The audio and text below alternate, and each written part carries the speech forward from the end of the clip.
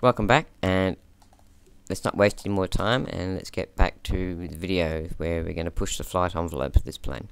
See you in a moment.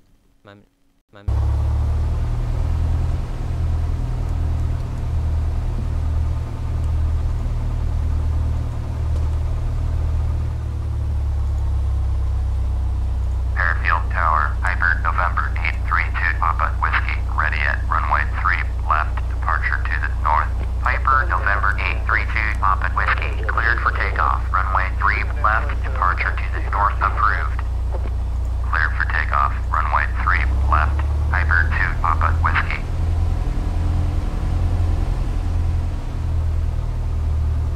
Cherokee.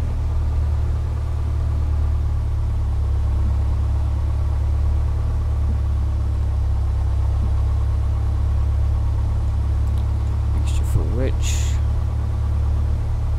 And let's. Oh, it's been a minute. Fuel pump on. Let's go.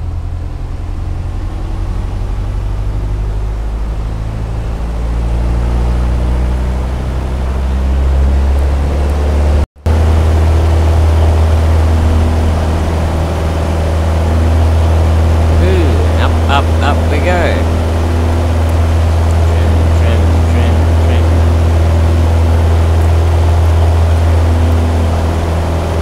Wow, it takes a lot of trim to get that nose down.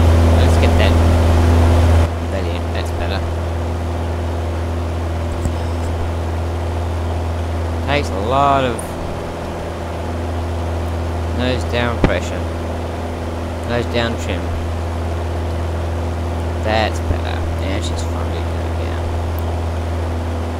It's 500 feet. Let's make that turn.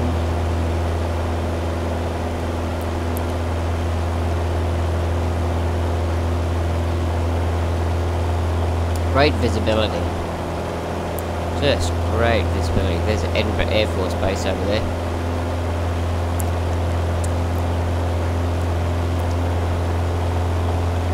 It's a 300. Climb out to 2,000 feet. Now we stay below 2,000 feet because,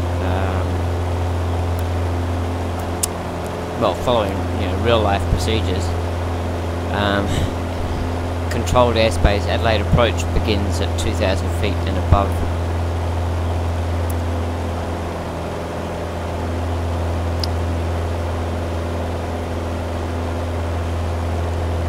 So let's head over here. Up Torrens Island. Not really an island, that's what it's called. It's actually there, but we're not going to bother with it. And start trimming down as we come up to our climb. Yep. Piper 2, Papa Whiskey, you are leaving my airspace. Frequency change approved. I was going to go out to Port Pirie, as I said, but I think given how long it's taken us to get this far, I think what we might do is just go out to the training area and do some stalls and stuff, and then come back and land at Port Pirie. I mean at Pirie.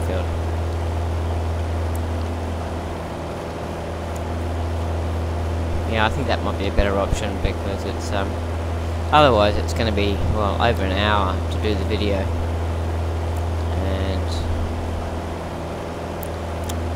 Away.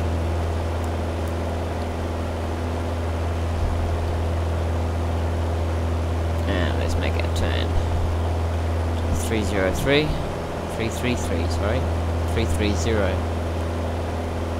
Keep it coordinated.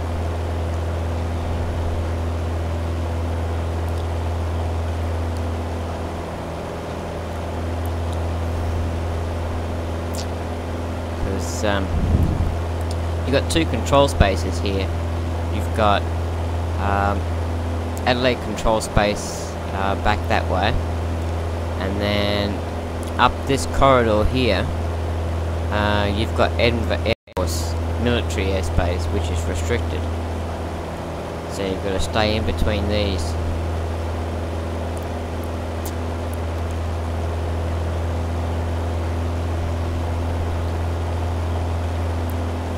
As we cross this bit of water, we'll climb up to 5,000 feet. And really nice. Wow, it's really, really nice. Wow. I love it already. What a plane.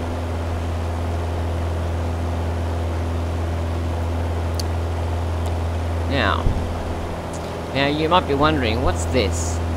This is the digital VOR. Now we're tuned into 116.4, which is the Adelaide VOR, Alpha Delta. And so what you're seeing here is it's telling us we're on the 174 radial from Alpha Delta.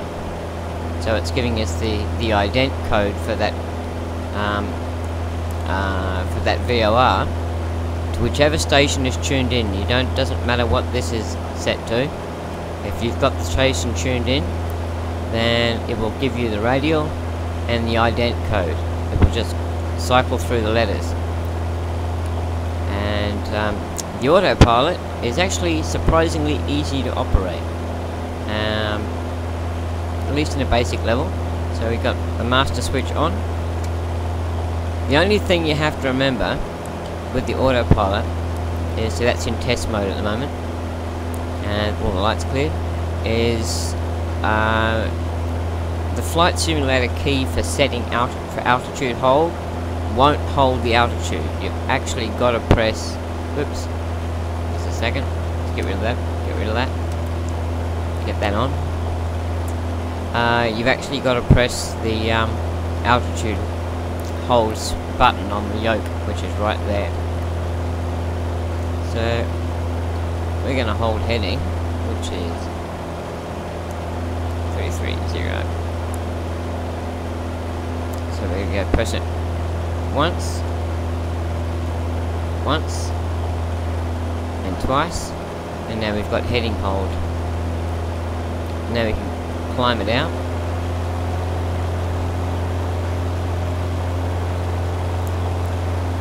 Power up, climb it out to 5,000. Now you'll see sometimes with the autopilot, from what the manual says, that these lights will flash and you'll get an audible beep beep sound, and that's telling you that you have to adjust you have to manually adjust the trim for the airplane until it stops beeping. And it's probably a little bit more involved in that than I'm not sure yet. As I said, I haven't experimented with it. This is my first time, so but that's what the manual was saying. So currently we've got heading selected, so we're on heading bug at the moment, and climbing out at 500 feet a minute. See? However, I do like the A2A, the Bendix King on the 172. It's a little bit more complicated to use, but it's once you get the hang of it, it's quite intuitive. I'd imagine that there's a reason why A2A included this. My guess, because Scott has one of these planes, or A2A has one of these planes, my guess it's Scott's plane. And my guess is that one of these is either in Scott's plane or he would like to have one in his plane. So, so I guess that's why we've got it. But I'm happy with that. New things are always great. New stuff to learn. Wow, look at this.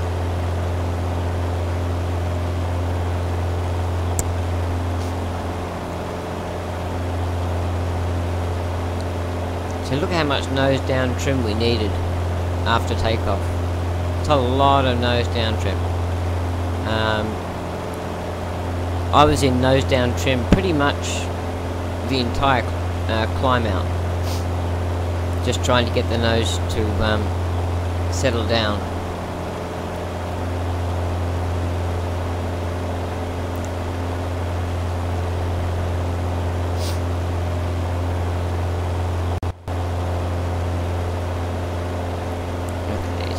Lovely. Spent many an hour out here. This is the training area for Parafield Airport. This is Lower Lake.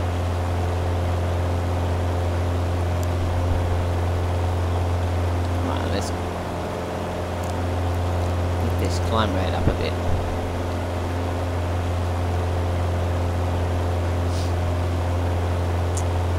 So from what I've seen so far, using the altitude hold, it looks like you're going to have to level the plane out yourself first, and then hit the altitude hold. I'm guessing that's the way that works, but we'll find that out as we go back.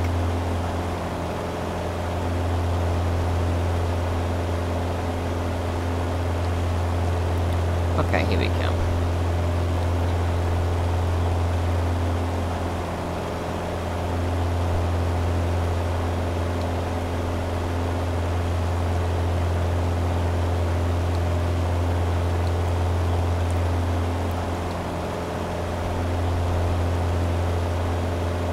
Just going up to 5,000 feet. Still on mixture rich because we're below 5,000.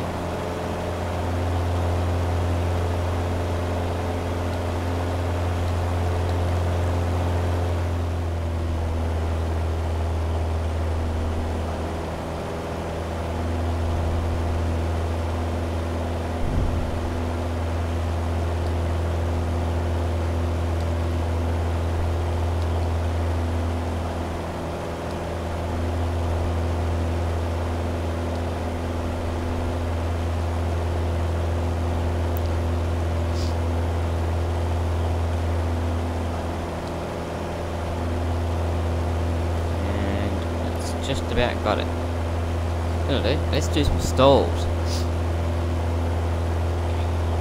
Okay. Let's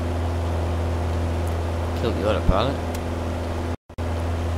And first up we'll do a power off stall. What's our power setting at the moment? 25.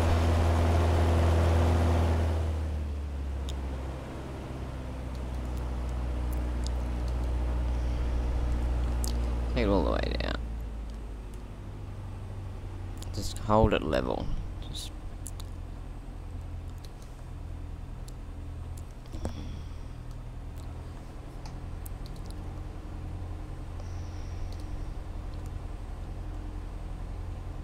keep pulling the nose up. Get out of there. Keep pulling the nose out.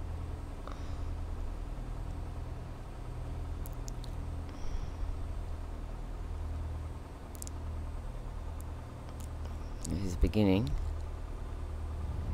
There's the brake. Ailerons are effective.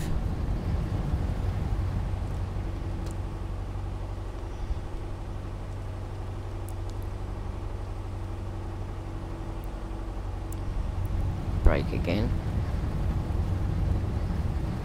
Yep, use a bit of rudder there. Let's try that again.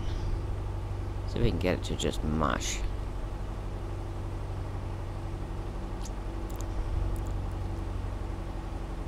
Right on the edge.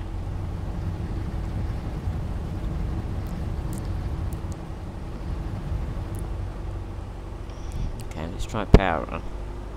We'll get it to stall first.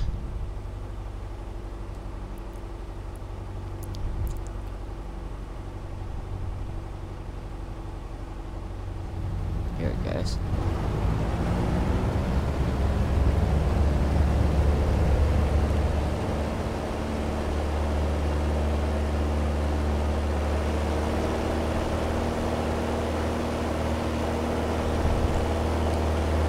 That really goes mush, mush, mush.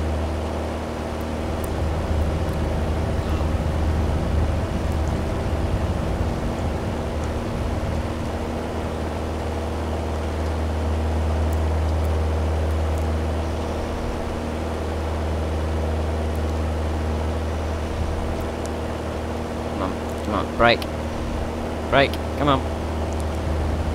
Shit. I've got to use some rudder to pick it up. Whoops. Woo. Let's level it out a bit and let's see if she'll spin.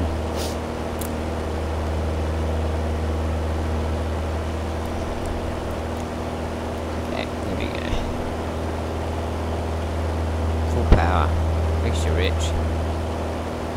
Let's see if she'll just spin. Trying not to use any elevator this time. Just get. Over she goes. Woohoo! Like it. I had to actually push it into the spin. She really didn't want to go into the spin. So we'll do it again. We'll actually try to see if it can actually go into the spin on its own.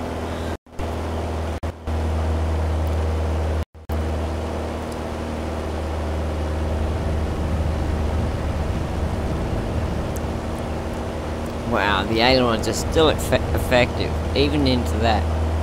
Full power on.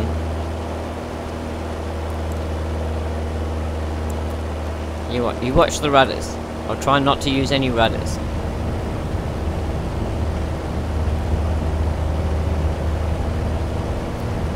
Still stalled. Nope, she's going into a spin.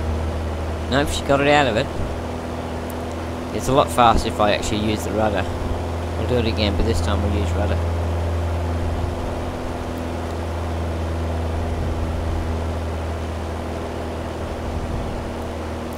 With the nose of it, let's go. So we pick it up with the rudder. There we go. Wow. That's really cool. It's an extremely stable airplane. It's really reluctant to just go into a fully developed stall. With the 152, she has a real tendency to drop a wing, and in the real plane, it's tended to drop the right wing nearly all the time on a full power on stall. And nearly every time it would drop the right wing in the plane that I flew. Well, I flew a few of them. I'm really liking this. Let's try some steep turns. Let's try limit turn. Pull back. Let's get some. Wow, look at that. Hardly any rudder. Try to get that descent rate stabilized.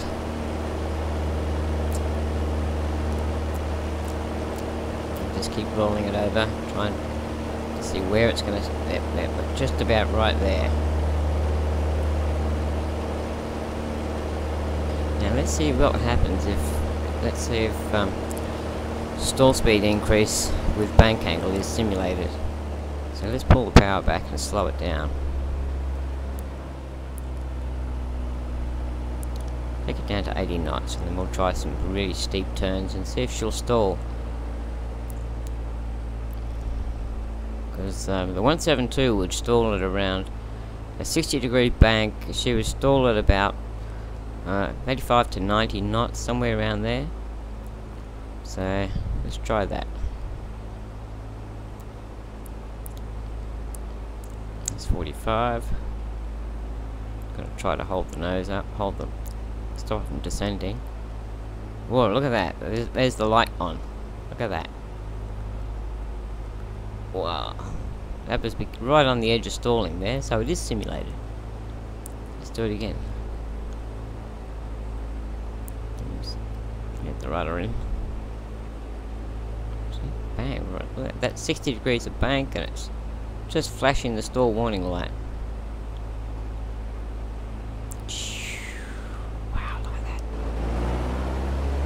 So that's simulated. That's really good. I wonder if she'll loop.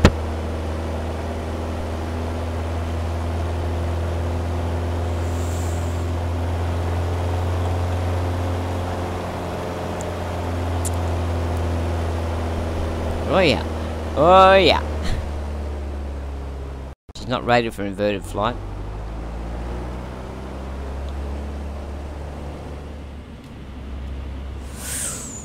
Ooh, that was right on the edge of V&E.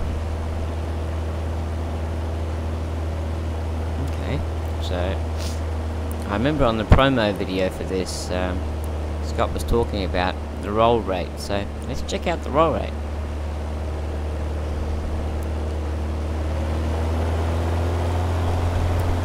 I need to bring the speed back a bit because we're pushing the maneuvering speed.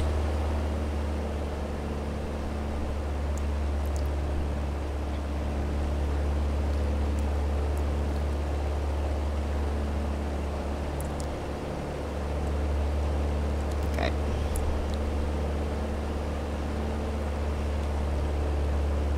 It's a positive rate of G climb. Roll. Yep. It's actually quite nice.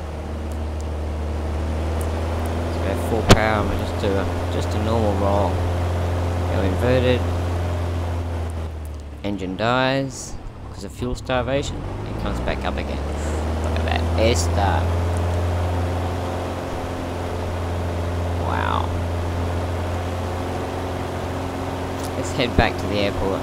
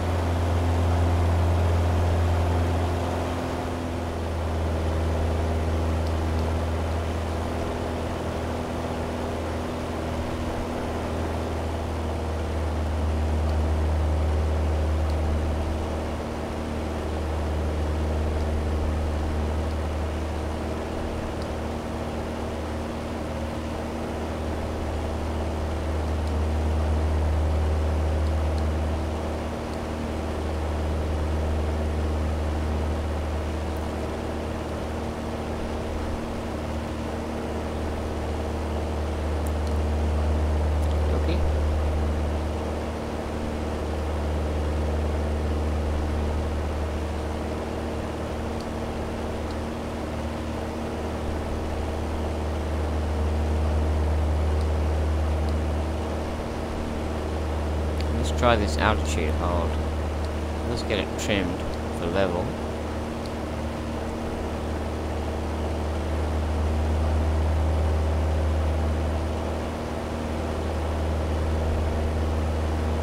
There we go. There we go.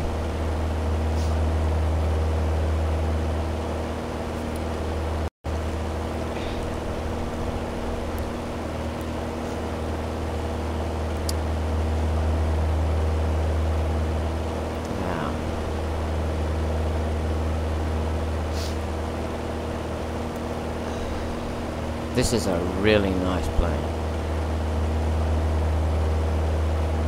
I think if you're a fan of FSX planes, and particularly A2A planes, I think you would be remiss not to add this to your hangar.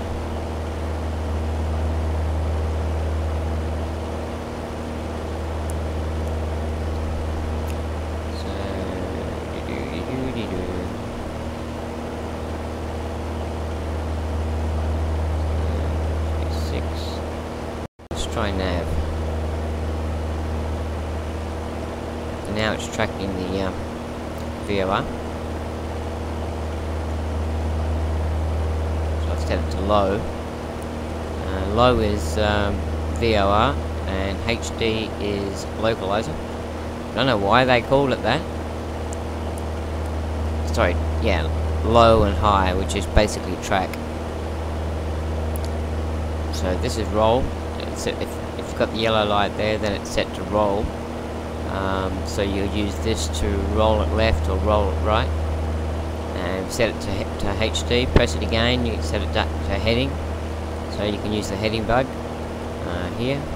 And set it to low, and you can just fly a VOR. or a localizer. Now these switches, this is nav 1, nav 2, and 2, and from the reciprocal. So that's 2, because we're going to it. So it's really simple to use that.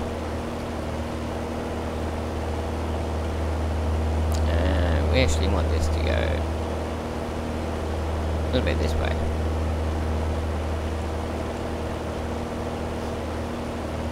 Let's go back to heading.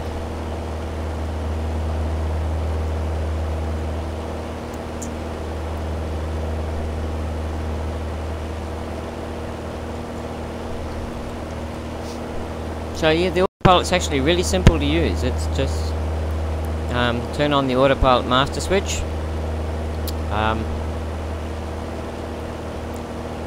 and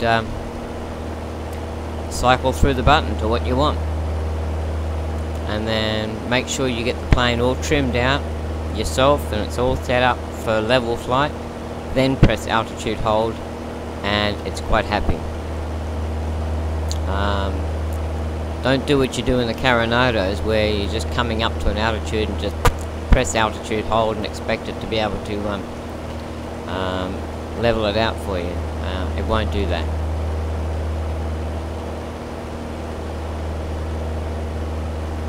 Really nice, really beautifully done. Let's fail something. What can we fail? What can we fail? Fail the autopilot. Alright, we can fail the stall warning. Engine gauges.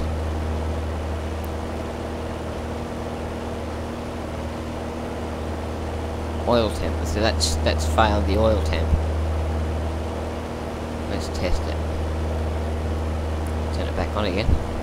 There we go. Hee, how about that? Beacon, landing light, lights. This has got to be fuel pump. Yeah. Nav lights. Nav lights. Flight simulator pilots love to have the nav lights on the daytime. Real pilots only use nav lights at night. So don't turn the nav lights on. I find it really funny that it's like my mate of mine. He just, if there's a button to push, he would just push it. He just loves. I don't know what it is about him. He just loves pushing buttons. So I bought him a present one day. I bought him the shuttle, the space shuttle simulator, and it was riddled with switches. He was in seventh heaven. Hey, Mark.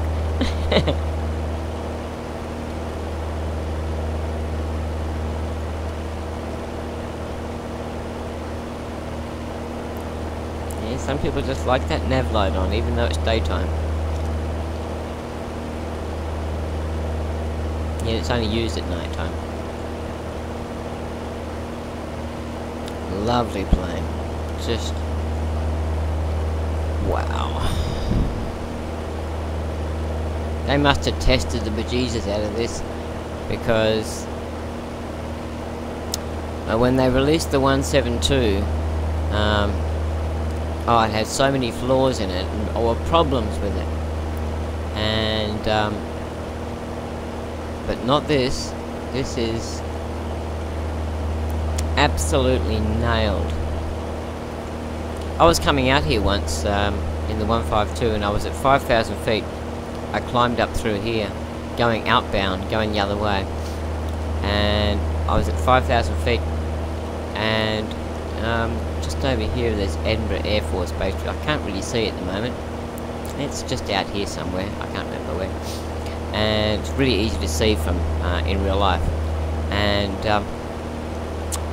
an F-111 took off and made a right turn at the end of the runway. Turned off going south. Took off going south. Made a right turn at the end of the runway and climbed out. We've got a rule here at the police when I was flying, that separation had to be maintained between aircraft 1,000 feet vertically and 600 feet horizontally. and he just came right inside my airspace, and within about 300 feet of me, and I had to file an incident report because he was at the same altitude, and he just climbed up and woof, up to 5,000 feet in just that distance. It was amazing, spectacular to watch. And as soon as I saw him cross my altitude, I had to climb because all I was thinking about was the jet wash from it, and because I really didn't want to run into that in a little 152. That was wicked. But I still had to file an incident report on him for violating my airspace, which he really should not have done. He should have been nowhere near that altitude, because that was the training area, so he should have been nowhere near it. Oh, but geez, it was specky.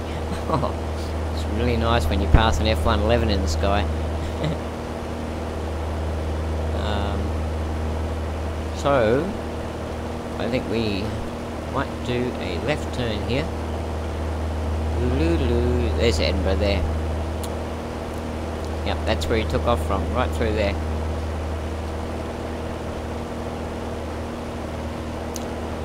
That's an Orion base, anti-submarine warfare, that base. Okay, let's make a left turn.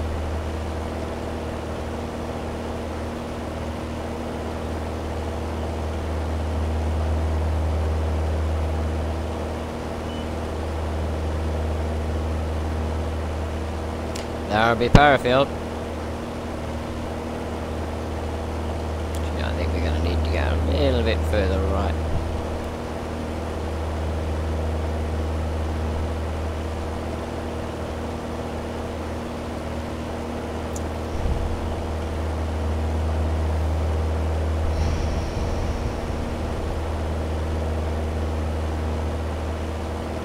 Wow.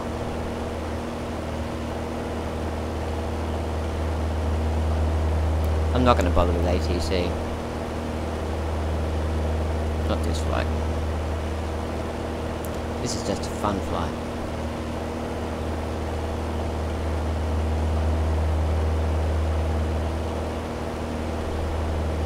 Okay, let's kill that.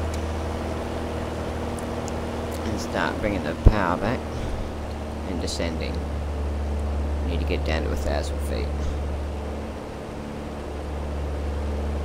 Not that fast.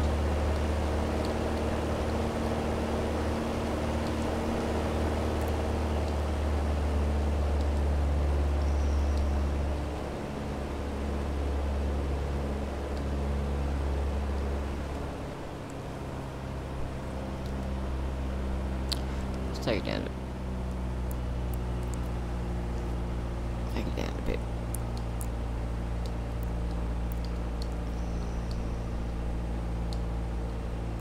And just trim back and get it slowed down.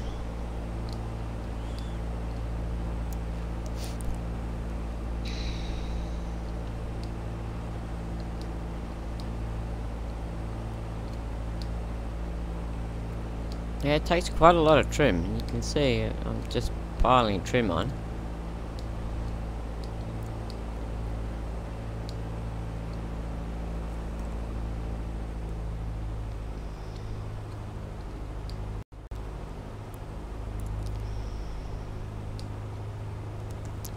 Okay.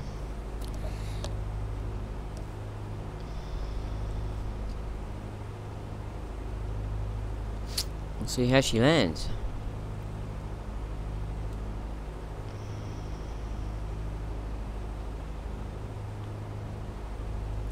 Okay, just coming up on 1,000 feet.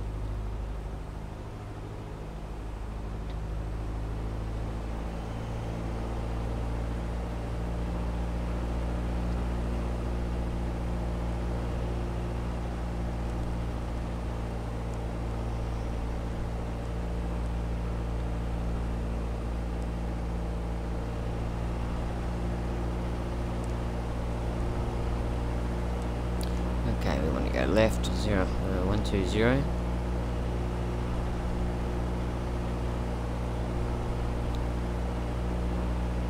There's the runway.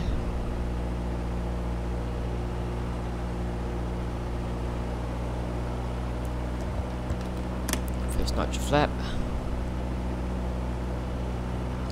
Keep trimming back.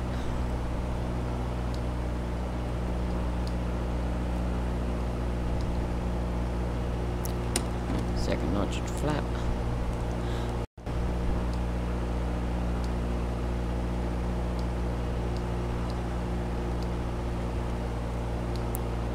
And we're going to be about 700 feet when we turn final. Last notch of flap. And 85 knots, that's lovely.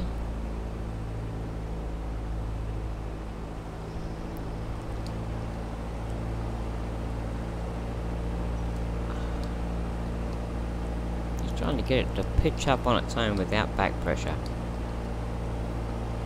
Okay, that's got it, I think.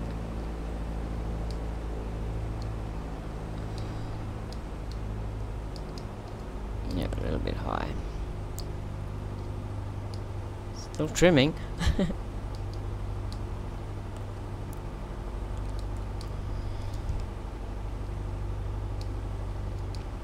Still trimming.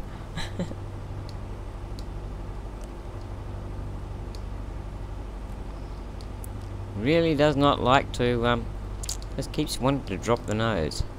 So let's just turn it on to final. About 700 feet. There's Main North Road down there.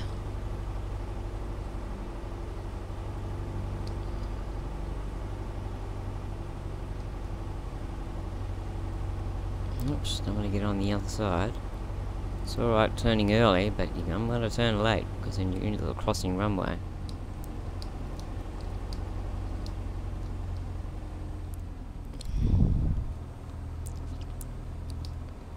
A bit high, but that's alright. Yep, 85 knots, that'll do. I'm a bit of a stickler for trim. I like to get my trim set really nicely. It makes everything so much easier. It lined up in that centre line. There you go, and the runway starts to flatten out. Right about now. We flare and we just hold it level. She really doesn't stuff float. Floaty, floaty, floaty. Still floating. Still floating.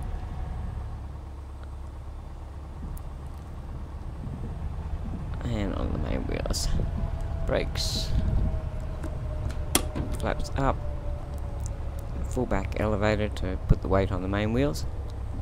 There we go. And let's take this taxiway.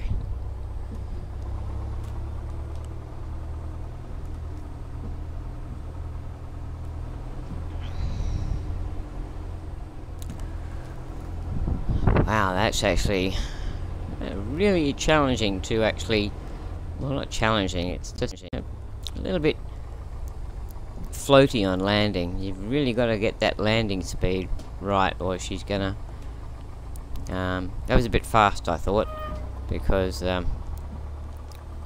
we should have been down to about 60 by the time we were over the fence, and but we were still doing 85 knots over the fence, but I was still having trouble trimming it. So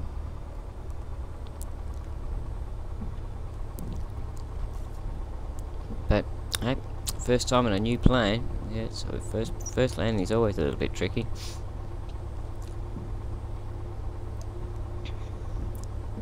You should have seen some of my first landings in a 152. Ooh-wee. I bounced so high you could see over the hangars. That's real life. I remember on that occasion, ATC called me up. He says, "Mike Juliet Foxtrot." Okay, Mike Juliet Foxtrot. Could you see the sea over on that bounce? And I go, "Roger."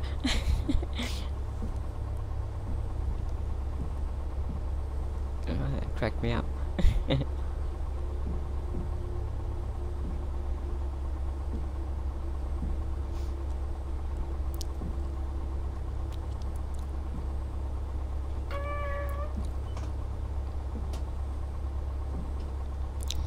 really nice to taxi. Really is.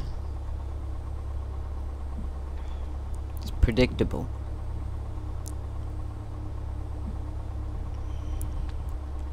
Doesn't seem to have any momentum. Like the 172, if you give it a little bit too much rudder, even though if you've taken the rudder pressure off, it still seems to want to turn. Whereas this isn't like that at all. It's just when the rudders are neutral, and she straightens out.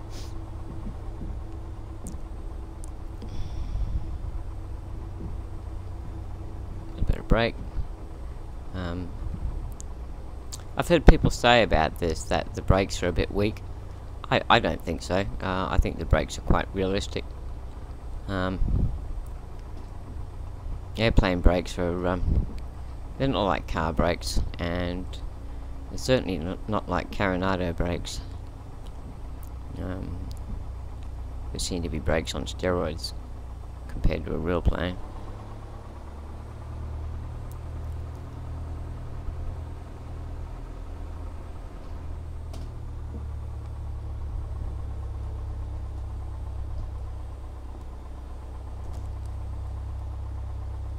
Come on, a little bit more. Get that nose wheel on that T-bar. A little bit over, I think. There we go.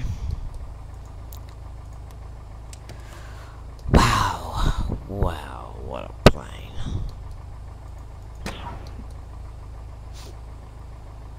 Let's get it shut down.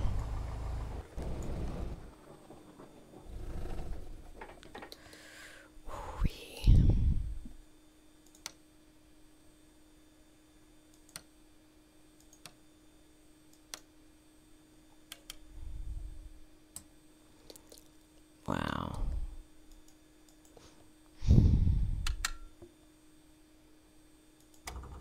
I forgot to put the fuel pump on. Forgot to turn the landing light on. I forgot to put the beacon on. Got the strobe light though. Get rid of that. Master off. Fuel selector off.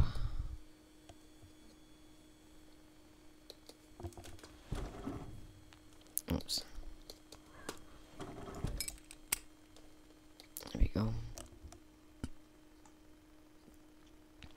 Wow, what a plane.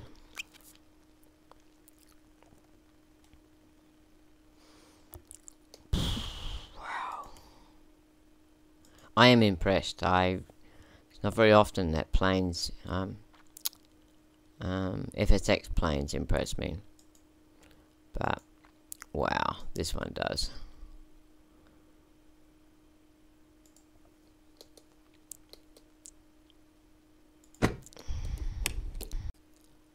Wow.